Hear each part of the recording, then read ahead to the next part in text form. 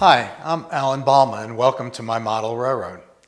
My layout is on the Forts Colony Model Railroad Club virtual tour to show you one that's in the early stages of construction. I am 2 years into what I hope and expect is a 10-year project. I've been fascinated with trains since I've been 6 years old, and even to this day I stop to watch the trains go by and visit as many model railroads as I can. Traditional for men my age, my brothers and I received our first Lionel O-gauge toy train set the Christmas of 1954. The top row in the display is that very well-worn set.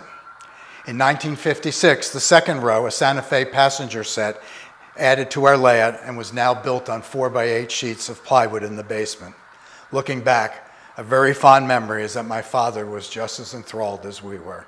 Other than a few short attempts in the 1970s to build a model railroad and setting up the trains that you just saw for our sons, I've only been a model railroad observer. After retiring about 6 years ago, I started to build a small layout to see if I would like the hobby, as well as determine whether my hands were steady enough and my eyes were sure enough. The result is I have not stopped in the hobby since that time. Welcome to my 18x30 train room. This room was designed when we built the house for the trains in 2018. As most model railroaders will attest, the room is just not big enough. First, I model in an unusual scale, S, 1:64. That is, 1 inch on the model is 64 inches on the real thing. Probably less than 1% of all model railroaders are in S scale. Most S scalers are American Flyer toy train collectors. Gilbert's American Flyer toy trains were Lionel's main competitor in the 1950s. My railroad uses the same relative size equipment but made closer to real life with much finer detail. We S-gaugers call it the perfect size. How I got into the scale is a story for another day. I modeled 2 towns on the Pennsylvania Railroad Elmira Branch in 1956, the last years of steam on the railroad. The Elmira Branch went from Williamsport in north-central Pennsylvania through Elmira, New York, Watkins Glen, and the Finger Lakes. It terminated in Canandaigua, New York on Canandaigua Lake and at Sodas Point on Lake Ontario. The 2 towns that I model on the branch are Penn Yan and Canandaigua, which are about 25 miles apart. As you can see, the railroad is in the early stages of construction. I have completed the bench work. The track work with 35 hand-built switches is almost done. The electrical and electronic control is also virtually complete. My trains are controlled by handheld throttles that talk to the trains digitally. We can control things like speed, sound, and light in each locomotive, and throw switches and trigger special effects. Like your car, there are microcomputers in the locomotives and underneath the layout, which you just saw. The part of the Pennsylvania Railroad that I model in upstate New York goes through rolling hills. And what I've done is created the spine of the terrain using plywood and cardboard, and then it's covered with a mesh of cardboard strips. Following that, we will lay plaster cloth, like the same thing that's used for bone casts, and then it will be painted and scenic materials will be put on it to emulate fields and trees, rivers and streams.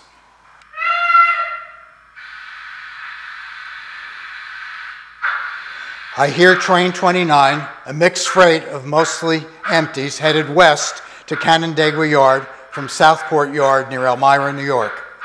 It is headed by Pennsylvania Railroad I-1 locomotive 4311.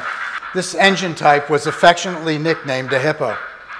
This locomotive is making one of its last trips before the scrap heap due to dieselization. It will cross Cuculate Inlet Bridge and pass between the freight house, which you will see, and a passenger station yet to be built. Train 29 is now entering the yard at Canandaigua, where its locomotive will be serviced and made ready for a return trip to Elmira, New York. Its cars will be stored in the yard for final destinations, which are interchanged with the New York Central, local delivery to the industries between Canandaigua and Penn Yan, and local delivery in Canandaigua to industries on the spur that went all the way out onto Canandaigua Lake. Train number 71 is a local freight that will deliver and pick up cars from Canandaigua to Penn Yan. The train is headed by an Alco RS3 number 8818. It will return with cars loaded with fruit, produce, and processed foods, as well as empty coal and tank cars. These cars will be put on a train headed to places like New York City and Philadelphia. Cars from Canandaigua and other nearby towns will also leave on this train as well. This is a switching layout where I am modeling local service to the town of Penn Yan and Canandaigua. The switching job is to pick up loaded or emptied cars and drop off the same as per the orders of local industries. As in the real life, it is a complex puzzle of moves to accomplish the drops and pickups as well as keep the main line open. Train number 71 is heading into the passing siding at Penn Yan, where it will stop and begin its switching job.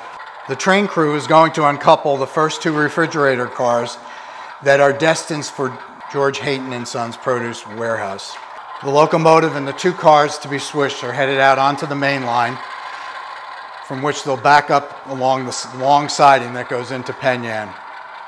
The locomotive and its crew are backing into the siding, and they'll stop when they get to George Hayton and Sons Produce Warehouse, where they'll uncouple these cars and leave them there to be loaded. Train number 28, headed by a pair of RS-11s, is headed to Elmira, New York, and then to points east, hauling an express freight of loaded refrigerator cars, whose final destination will be Philadelphia and New York. Thank you for visiting my model railroad. I hope that you enjoyed this virtual tour. And in the future, we do hope that you'll be able to come in person and visit the improvements and additions that I'll be making over the next year.